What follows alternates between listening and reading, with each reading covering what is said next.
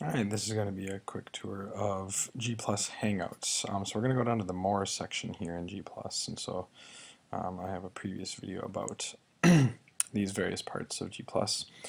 What you see first when you go to Hangouts is these are a bunch of Hangouts that people are publishing on air, as they say. And what that means is there's a little checkbox, and I'll show you the checkbox that you can check, and that publishes the Hangout to YouTube, which basically means that people can view it streaming live at the time, or they can, I think it can be recorded and then archived so that you can view it later. So I'll show you how to do that. So what we're going to do is we're going to start a Hangout, and there's obviously a couple of different places here that we can start a Hangout with, but we're going to click on the big red Start a Hangout button. One of the things I'm going to try to do here is I'm going to try to hang out with myself in a sense, and so I'm going to use my iPad to hang out as well. And so it's going to suggest a bunch of people to hang out with. And I'm going to choose nobody. This is that checkbox here that you could possibly click so that you're publishing the Hangout on air. I'm not going to click it. There are some options here. I think all it is restricting minors from accessing the Hangout, and I'm not going to bother hanging the Hangout right now. I'm going to actually name it Test Hangout. So I'm going to click Hangout, and now I'm hanging out. So as you can see, it's showing my video down here, video feed. You can turn that off here, so if I click off on the video feed, then it doesn't show me anymore. You can mute your microphone. There are some other settings and things, but I have plenty to talk about, and so you can explore those on your own. I can invite people. I can invite people by clicking here and then typing their names into here. I can drag people from my circles. I can do an entire circle of mine, so I could go Physics PLC, and that's how we've done invitations to the PLC Hangouts that I've had.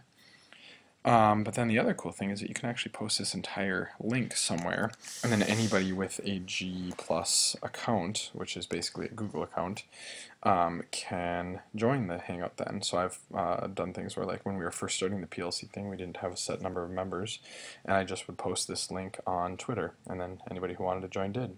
In fact, I had a random person drop in once just to check it out, which was kind of fun. Other things, so we can chat in a G Plus Hangout. So you can be chatting over here, hi, while you are in your Hangout. And what's nice about this is that it lets us, like what we do in my PLC is we will post links and things over here. So if we're talking about a particular website or whatever, somebody might post the link to it. And that happens at least a number of times per every 1 hour meeting that we have. You can screen share, and when you go to screen share, it pops up with this window and it lets you choose which one you want to pick. So you can pick the desktop, you can pick this particular window, this is pop-up Hangout window, or you can choose the regular one. I'm going to show you what happens though if you post the Hangout window. You get this kind of infinite thing happening where it's taking the video from my screen and then trying to post it. Oh, so if I show you, so by the way, you can double click on anybody down here and it will show that screen. But so as soon as I show that screen, now what should happen, I think, maybe, come on now. Well, apparently since nobody's invited, I can't actually view it. There we go. Oh, I thought it was going to let me. There we go. And so you can see it's doing this kind of infinite thing as if you're looking in a mirror, which is pretty funny. So I'll stop that now. But so you can screen share. It's a really nice feature to be able to screen share. You can share stuff in Google Drive, and so we've done some collaboration on Google Drive documents. I'm not going to do that now because I'm trying to keep this kind of short. Hangout Toolbox. This is something that's brand new. Literally, I just found out about this. Didn't know that it was here until really a couple of days ago. But what the toolbox has is a bunch of extra little features, some of which are just kind of trivial, but some of which are kind of neat. So you can do things like the lower third. And the lower third, as you can see, is it adds my name or whatever I want. So I can put Case Rutherford. You can type in this box usually, but it's kind of not being happy with me right now. So there, so you can see it's actually mirroring mine right now for me because it wants me to be able to see backwards. I think I can turn that off. There we go. And so you can do things like that. I'm going to take stuff. You can change volume individually. This is really nice. So what will show up here is a list of all the people in Hangout. Reserve power. And what happens is that you can change their volumes individually. And so what happens sometimes is there's somebody who doesn't know what they're doing and they have a lot of background noise or something, and you can change things there. A bunch of meme faces. This is actually really dumb but funny at the same time. This meme face will follow me around, which is kind of funny. So it's just really dumb, but you know, whatever. And then there's a bunch of different sound effects. So we had fun in our PLC playing with this a little bit. Really pretty silly. And then you can, okay, wow, this is cool. I didn't even know this. So you can share things here, which is really interesting. Wow, cool. And so there's lots of neat stuff here in the toolbox. I'm going to make this quick because I'm running out of reserve battery power.